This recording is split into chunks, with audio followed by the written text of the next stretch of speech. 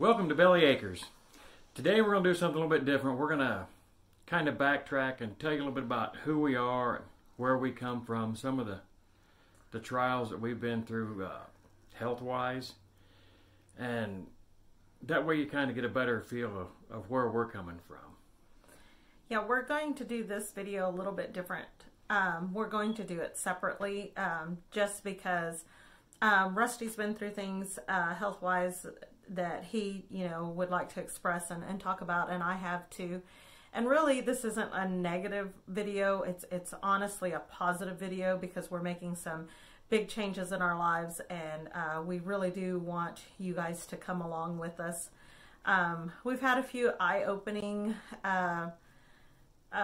situations, I guess.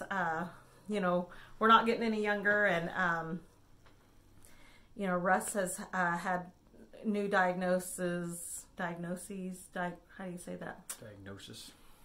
That made us think about, really opens your eyes about health and stuff. And my sister, she just had a stroke, and that was a big eye-opener as well.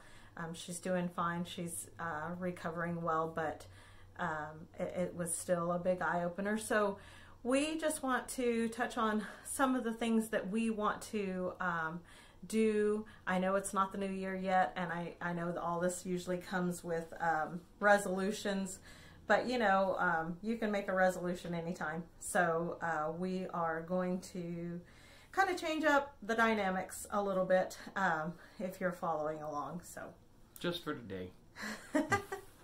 Anyway, if you're interested, just keep watching because it's going to get interesting, and we're like I said, we're going to do this separately. So anyway, if you like it, subscribe, share with your friends, hit the bell. There should be a lot of good information in this, we hope. Yes, we hope so. Okay.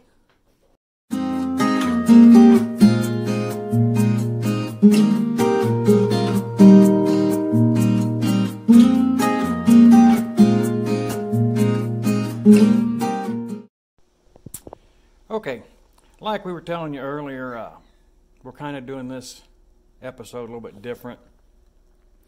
Talking a little bit about health, and not that I'm trying to get anybody to feel sorry for me, because I'm not. I praise the Lord every day that I'm here. And after I tell you what's going on, you'll get a little bit better understanding what I'm talking about. I was 32 years old and started having some chest pain at work one day, and when I got to work, while I was at work, they talked me into going to see the doctor, and all right. I took a bunch of, antacids and did everything I could think of doing, thinking it's heartburn. They took me into town, and the doctor's office was closed for whatever reason. It was a small town. So they decided they were going to call an ambulance. It was getting really bad. They hauled me into the hospital by ambulance. They said I had a blockage in my heart. Okay, what causes it? We don't know. They went in, put a stent in my heart. About 30, 40 days later, same thing again. Bad chest pains. They take me in. They wind up doing another stent because they said the one that they'd put in for some reason wasn't working. I went through this off and on, back and forth for about 3 years. 3 years after I had the first stent placed, I suffered my first heart attack. Didn't really know what was going on. I just knew I hurt. I was with my dad. We were out with the kids. My dad gave me a ride home. Mom come home. She said, maybe you need to take another blood pressure pill. I took the pill. It helped for about 15, 20 minutes, and it come back. Went ahead and went to the hospital, and that's when I found out I'd had a heart attack. Fast forward about a year and a half later, Everything's going great, feeling great. Woke up one morning, oh, I slept wrong. Okay, no big deal. I mean, we all do it. So here I am, 34 years old. I'm at work. I jump in the work truck, go to deliver some parts to an operator, and I get him his parts, and I'm coming home. I remember leaving down there. Next thing I know, I'm in an ambulance, and I'm headed back towards Amarillo. Suffered heart attack number 2. They got me into Amarillo, put yet another stent in my heart. I got back to Wichita, Kansas, where my cardiologist was at. They went in. They told me that it's time to go home and get your affairs in order, is the way he worded that. And I looked at him. I mean, I'm 34 years old, and I said, what do you mean, get my affairs in order? He said, well, he said, if you have another episode, there's nothing else we can do for you. And that sent me spiraling. At the time, I had a little one at home. That lit a fire in me. I'm going to beat this. I went ahead about 6 months after he told me that. We had another cardiologist at the same clinic say, let's do a bypass. We did the bypass surgery. Everything's going great, rocking and rolling through life. 11 months later, start having problems again. Go back to the hospital. The doctor that did my bypass says the bypass didn't work. It's occluded. There's nothing else I can do. So, back to the drawing board. We tried several different doctors, Oklahoma City, Amarillo, traveling around really trying to find somebody, because I'm not accepting the fact that this is it. Meanwhile, I'm just steadily gaining weight. I mean, depression sets in, but I'm still fighting. I had a lot of good people backing me and kept encouraging me. My family was encouraging. Somehow, and I don't remember how, my mom found this doctor in Wichita at another hospital that said, I can fix it. I go see him. He does his thing. He opens me up. He works on my heart again, and the man was right. He fixed it. So, up until now, I've had 17 stents placed in my heart, all in the same artery. The left third of my heart is non-functional. It's there. It's still a live tissue, but the muscle doesn't work to assist the other 2/3 of my heart. Therefore, I get tired pretty quick. I still try to do everything I can. At one point, the doctors told me in Minnesota at one of the specialty clinics that at 36 years old, I had the heart function of a 70-year-old man. I'm nowhere close to 70, and I'm not giving in. Everything's been getting increasingly better. I've really started paying attention to my health a lot more. Really trying to work with my weight, trying to keep it down. Here, I'm going to say 2 months ago, I was having some cramps in my legs, didn't think too much about it. It got really bad one day, and Rachel told me it's time to go to the doctor. I kept telling her, oh, it'll go away. I'll drink some pickle juice. I'll drink some pickle juice. That'll take care of the cramps. Not a problem. That night, I was awake half the night, couldn't sleep. My legs were cramping. I was hurting. She takes me into urgent care. Get in there, and as we're sitting in the exam room, I told her, I said, we're waiting on lab work to come back. I said, I've got a bad gut feeling that they're going to tell me I'm diabetic. And she said, well, that could be, it could be worse. I said, yeah, it could be worse. The doctor pops in not 2 minutes later, and he looks at me and he says, has anybody ever told you you're diabetic? I said, no. They've always really watched that on me because my dad's diabetic. And he said, you're definitely diabetic. Need to follow up with your primary care. I've been to see my primary care, and Shauna told me the same thing. She said, you're diabetic. Let's do some more blood work to find out how much medication you need. And I said, okay. We did the blood work, and it took about 4 days to get everything back. And when they called, I was really pessimistic. They told me that I did not have to have the shots, but I was going to have to take 3 medications a day. And unfortunately, my mind goes to, well, of course they want me to take 3 pills a day. I can't just have 1 pill to take care of it. I got to walk around and rattle when I walk. And that's where the support comes in from my family and my wife. Rachel is super amazing. She's always had the optimistic side. She always takes care of us. She told me, hey, you don't have to have the shot. That's awesome. You take a couple pills. I said, okay, so you're right. I go get my pills. I follow up with the doctor.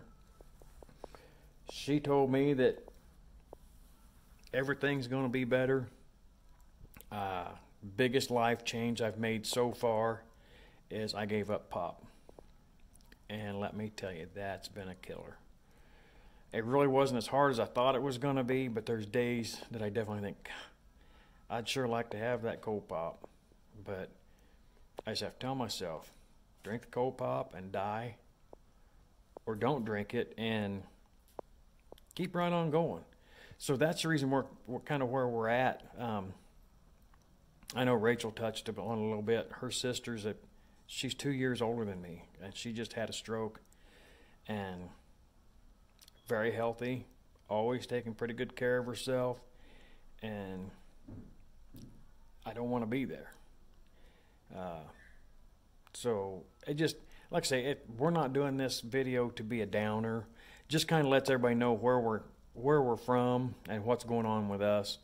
We can move forward and try to live healthier, make better choices, and it'll pay off in the end. I have no doubt in my mind that this is going to work. None of us are getting any younger, and I'm going to lose some weight, work on getting a little bit more fit, and who knows, maybe I got another 40 years in me. Hello, Robertson Bellyacres. It's actually very quiet in here right now. What I want to talk about is health. And we've kind of been through some stuff, Russ and I both, lately. And so Rusty was diagnosed with type 2 diabetes. Is it type 2? Yeah, because type 1. Yeah. Anyway, he was diagnosed earlier this year. And so that was like a big eye-opener for us because, or shocker, I guess. I love to cook, y'all, and so does Rusty, and we cook a lot of comfort food, and that's not always the best for you. I was diagnosed with hypertension when I was like 27, and the doctor said, it's hereditary, but if you maintain your weight and these exercise and things like that, then sometimes you can take care of it yourself. And so, I've yo-yoed for years, and I'm a very active person. You guys have been following us. We are always on the go. But 2 years ago, my sister-in-law and brother, they went on a health journey, and they started dropping weight. Like, it was crazy. Like, I think they dropped like 70 pounds in less than 6 months. And I'm thinking, okay, this is a fad thing. It's going to wear off. And that was 2 years ago. And they are still doing amazing. Well, in that same year, I decided I needed to do something for my health. And I went ahead and called her and I said, hey, help me out. And she did. And it was amazing.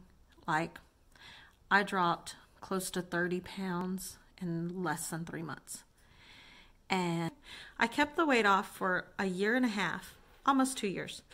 And then I just kind of, I don't know, just started eating whatever I wanted to eat and drinking whatever I wanted to drink. And it got out of hand very, very fast. And I never stopped being active. But anyway, I called, Lori was my coach, and I'll put a link to her page in this description, but she's my sister-in-law. We have known each other for over 25 years, and I trust her with everything I have. And I called her just the other day, and I said, I am so disgusted with myself. I have put on so much weight just in, like, from, let's see, maybe, I don't even know when it happened, like maybe November, December last year to now. So we're looking at a year.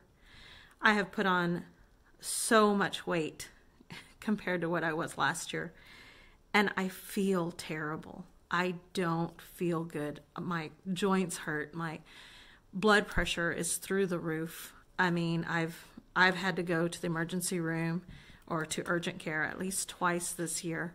I mean, that was non-existent for me once I dropped the weight, once I was staying on target. And so I called her, and you know, you kind of go call with your tail between your legs, and it's kind of a I know I did this to me, but help me. And you know, and I was just looking for that encouragement, really, I guess, or for the, hey, this isn't for you. And she never skipped a beat, man. She was like, it's okay. We all fall off a wagon, you know. And I said, just like on Facebook, they say, I didn't just fall off the wagon. I drug that sucker to the woods and set it on fire. And, you know, so anyway, my goal is, of course, it's holidays right now, but I'm hoping that I can get back on track. And I think the eye-opening experience was when we started shooting this vlog, and I was seeing myself. Like, I love to put on makeup, and I love to be girly, but the line of work I'm in and the farm, I don't have time for it most of the time. So I don't spend very much time in front of the mirror. I just don't. I'm not I have to check myself out. I'm a let me throw my hair back in a ponytail and let's roll type of girl when we're working and these things. So I guess I just never really paid attention. I knew my clothes were snug, and then I knew that I wasn't fitting into clothes anymore. But I'm like, you know what? I mean, it's not that bad. I'm looking down at myself going, it's, you know. And I saw myself in videos, and I just couldn't believe it. I was disgusted with myself. I was heartbroken that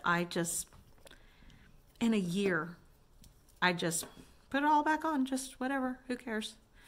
So in September, I got a gym membership with my youngest son because he's the last one home, and we wanted some bond time, and he was having a little bit of trouble with anger issues and things like that. And we talked about, you know, you just need an outlet, and he's homeschooled right now. And so he doesn't really have that outlet of being able to go to school and get away from everybody, or, you know, so we asked him, you know, let's get you in some extracurricular, rather if it's karate or, you know, something.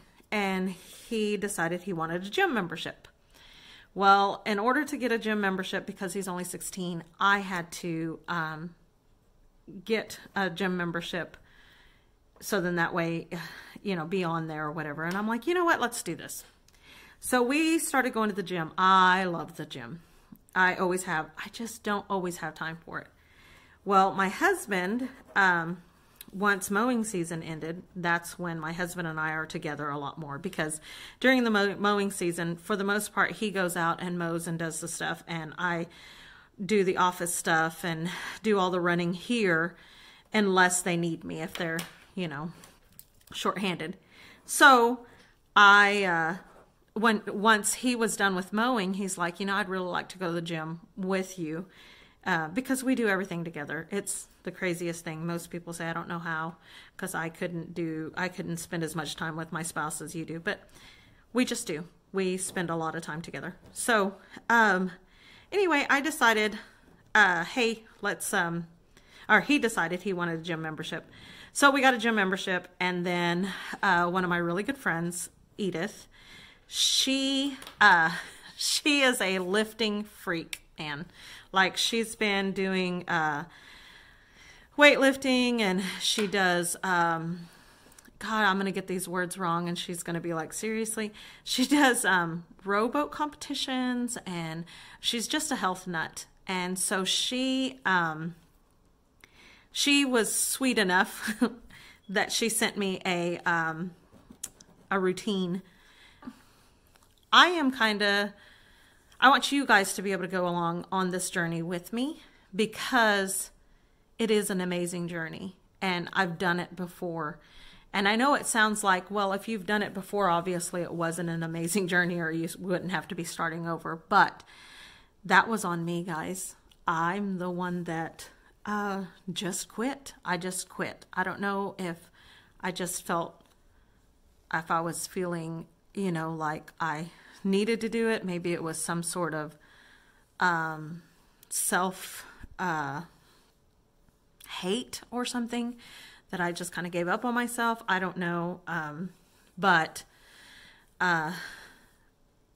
it's time to, pull up my bootstraps and get my health in check. And Rusty, I know he wants to get his health in check, because now, he has his blood sugar to watch. And anyway, so basically what I'm saying is, I want you guys to go along with me. I'm not going to turn this into a weight loss vlog, but I am going to take you guys along. And some of my stuff in the kitchen stuff is probably going to be a lot of keto type things, or paleo, or the healthier choices. And so when you hear me talking about the healthier choices and things like that, this is why, and this is the behind the scenes, I guess, of that.